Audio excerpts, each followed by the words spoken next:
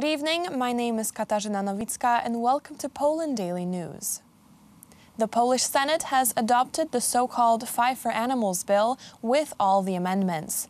Now the Law and Justice Party's bill is to be returned to the Polish Sejm. 76 senators voted for the Animal Protection Bill and its amendments. 11 MPs were against the bill and 10 abstained from voting. MPs adopted the amendments of the bill, including the amendment on the limitation of the ritual slaughter of poultry. 97 senators voted for the amendment and 2 abstained from voting, one from the Law and Justice Party and the other MP from the Polish People's Party.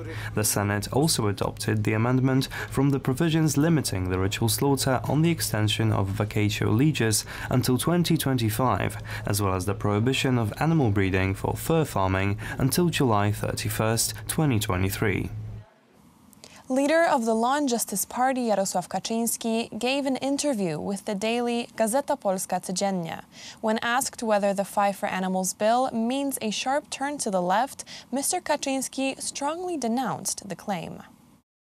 The critics of the bill say the Law and Justice Party is taking a left turn, trying to appease big city voters and working for the anthropologization of animals propagated by leftist ideologists. It hurts my teeth when I hear this sort of lunacy. We are simply trying to protect living beings from unnecessary suffering. It is a very human and Christian reflex, even more so since there have been many abuses being made in terms of ritual slaughter when it was being used not because the clients demanded it, but because it was cheaper to execute. These kinds of practices, caused by the sheer desire for monetary gain, will not be allowed. The Polish Ministry of Health confirmed 6,500 positive tests for coronavirus just in the last 24 hours. 116 new deaths associated with the disease were also reported. However, only 11 of these were caused solely by COVID-19. The majority of new infections are in Warsaw and Kraków.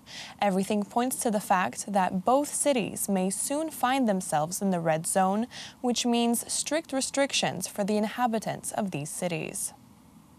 Mamy dzisiaj ponad 6,5 tysiąca zakażeń. As we can see from the test results published today, the epidemiological situation in 2 Polish voivodeships is developing in a very unnerving manner. The Mazovian voivodeship has noted over 1,100 new infections, and the Małopolskie voivodeship also over 1,100. It must be said that the capitals of the voivodeships had the biggest influence on these new numbers. Warsaw has contributed to around 720 cases in the Mazovian voivodeship, and Kraków 499. In the Małopolskie voivodeship.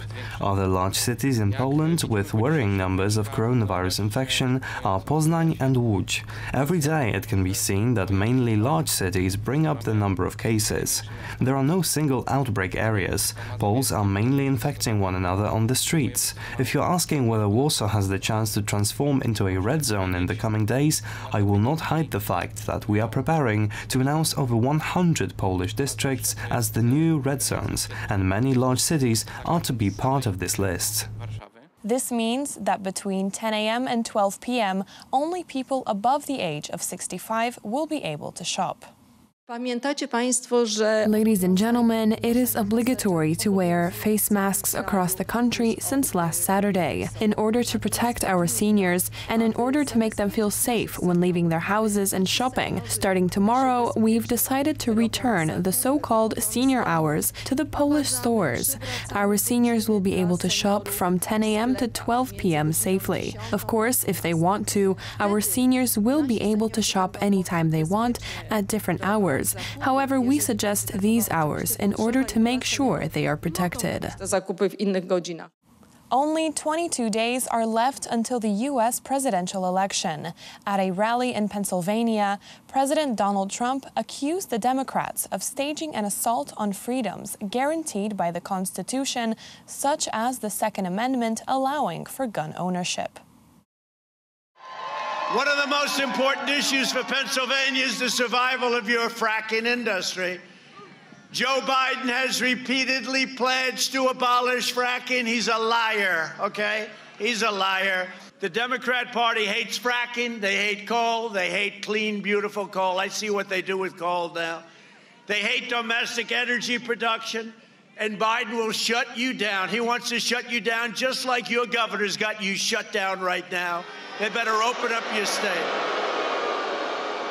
If they win, Democrats will pack the Supreme Court with radical left justices who will shred your Second Amendment. You can forget about guns, empower violent mobs, and shield deadly criminals and terrorists.